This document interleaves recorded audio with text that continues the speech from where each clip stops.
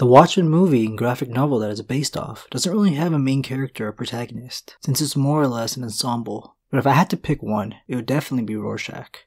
The most mysterious out of the bunch. He's the only one who actually bothers with truly concealing his identity with that iconic mask of his. The HBO show that just recently aired had to have this cool aesthetic involved in their production, even though Rorschach's character had long since been dead.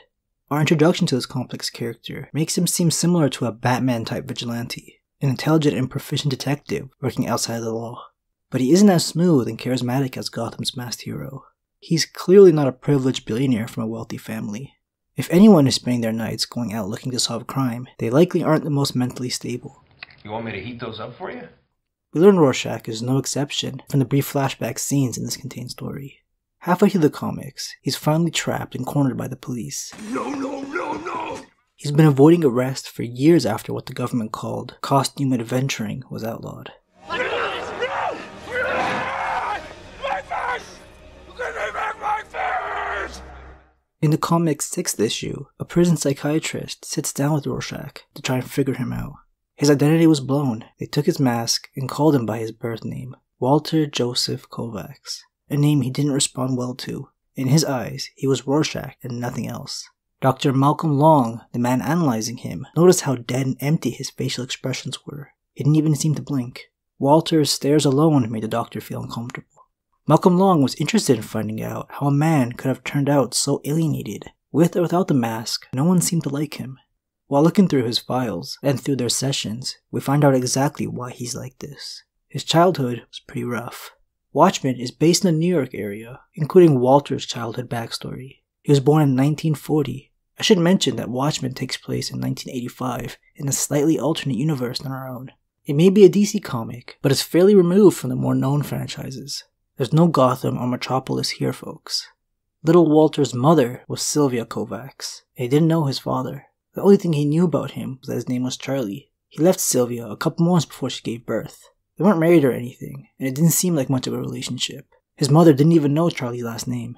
Sylvia had a tough time getting by. She was selling her bike to pay off her debt and bills, which led her to getting arrested for prostitution when Walter was just a baby. Overall, she was a horrible mother, physically and mentally abusive to her son, calling him ugly and even beating him. Walter walked in on one of her clients, I guess would be the word, thinking someone was hurting his mom. The man pushed Walter out of the way and stormed out of the apartment. Sylvia, losing out on the money, took her anger out on Walter. The abuse didn't end at home for 10-year-old Walter. When making a trip to the grocery store, he got approached by 2 older bullies, who attacked him and made fun of him for what his mom did for a living. They threatened to pull his pants down and examine if he got diseases. Really messed up stuff.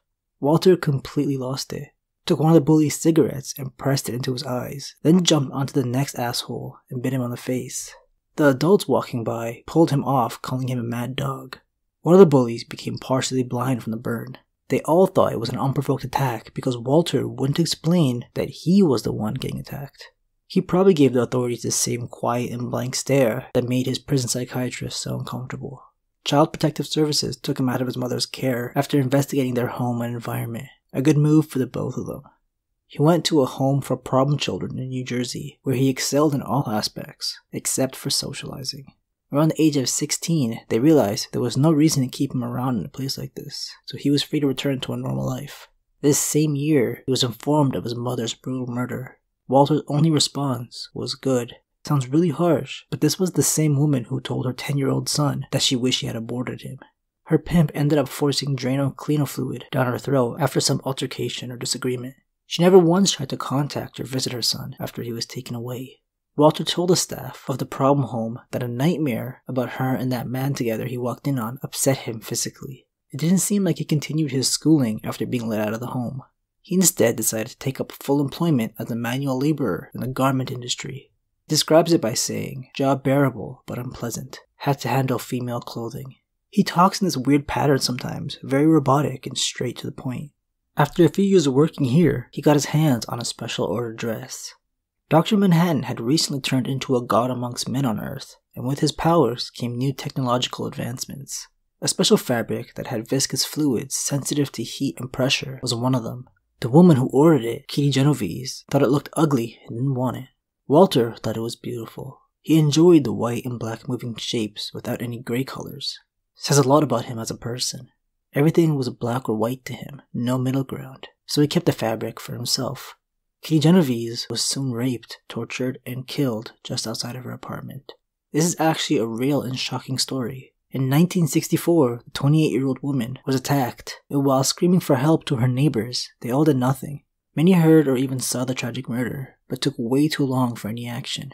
If you guys have ever heard of the Genovese effect or bystander effect, it's named after what happened here. This changed Walter. It made him hate humanity and believe everyone to be awful people. He made a mask out of their dress. He said he turned it into a face that he could bear to look at in the mirror. The news about the horrible attack changed him, but he was still Walter Kovacs. He says he was Kovacs pretending to be Rorschach, a younger, more naive person than he is now at 45 years old. He began going out at night as a costume adventurer, going after criminals in the underworld. But he says he was too soft at the start. He left them all alive. During these early years, he teamed up with another hero named Night Owl. He had resources and knowledge that Walter didn't have. He had money and the know-how to make useful inventions that Rorschach would utilize, like that grappling hook he flings around with. They made a big enough name for themselves that they would be invited to join a group to fight crime together, the Crime Busters. A little corny and not the most original name, but the man who proposed this group was an OG hero who went by Captain Metropolis, an older man from a different time. We honestly never get confirmation if this group officially ever worked together. It's not like Dr. Manhattan needed the help. He was more interested with the young and beautiful Laurie, aka Silk Spectre. The comedian completely shit on the idea, saying there's threats of nukes going off. Running around in costumes isn't gonna help. Rorschach believed a group this big would be too wily and just a publicity stunt. Night Owl was up for it, saying he had previous success working with Rorschach. Ozymandias was mostly quiet and then consoled the defeated Captain Metropolis. Rorschach grew respect for the comedian after this meeting, saw everyone else as quitters. 9 years went by of doing the same routine, working the garment job in the day, playing hero at night. His true transformation into Rorschach happened in 1975.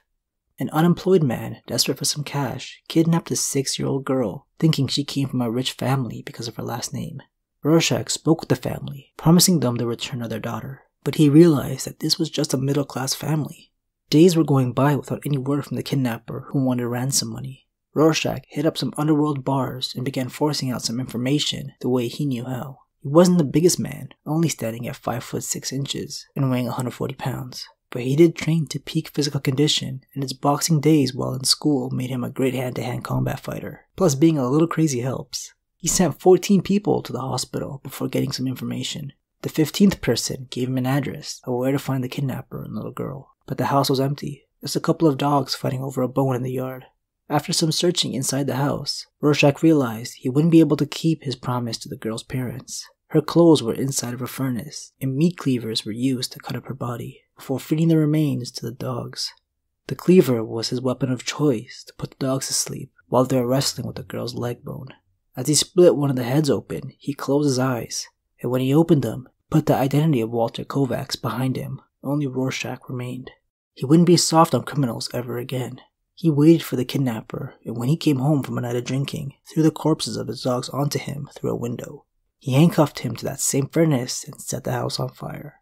Rorschach stood outside for an hour watching the place burn down, making sure he never got out. His outlook on life grew darker. He dismissed any thoughts of a god being out there or any meaning behind life. He felt reborn after this incident, feeling free to design his own future in a morally blank world. He quit his job at the garment manufacturer, never having a paying day job ever again. He wouldn't even work with the Night Owl anymore, deciding it was best to work on his own. The comedian thinks this kidnapping incident made him nuts, but good thing he didn't say it to his face. He was the only one of them that he admired. People were beginning to mistrust and then hate the vigilantes, especially since Rorschach was now killing criminals without a fair trial in court. People really voiced their hatred for the Crime Busters when a police strike took place in 1977. All they had were costumed heroes to defend them, which made the people only want the police back on the streets more. These protests led the American government to outlaw vigilantism. Rorschach was the only one to not comply with this new law. Dr. Manhattan and the comedian were hired by the government, but the rest were tired. As a display of his defiance, he killed a serial rapist and left his body outside of a police station with a note saying, "Never," the R being capitalized. He was now a wanted man. Once he got arrested in 1985, during the events of the Watchmen comic and movie, he would escape and continue his mission of doing what he believed to be right. Reuniting with Night Owl for one last mission put them up against their biggest threat, Adrien and Veidt, who used to go by Ozymandias, the smartest man alive and one of the other crime busters in Watchmen. He was behind all the villainy scheming during the story, but he turned out to be more of an anti-hero than anything. The US was moments away from a nuclear war from Russia, which would pretty much lead to the end of the world. Adrien made the world come together under the threat of an alien-like psychic giant squid from another dimension. One of the more realistic comic book stories ended with one of the craziest outcomes. Super Detective Rorschach figured this all out and confronted Adrien in Antarctica, where he was staying. He planned on informing the world that the squid was just a hoax, even after Russia started playing nice with America. Rorschach believed evil should be punished without compromise. In that last issue, Dr. Manhattan doesn't allow him to return to America and share the truth of the matter. Do it!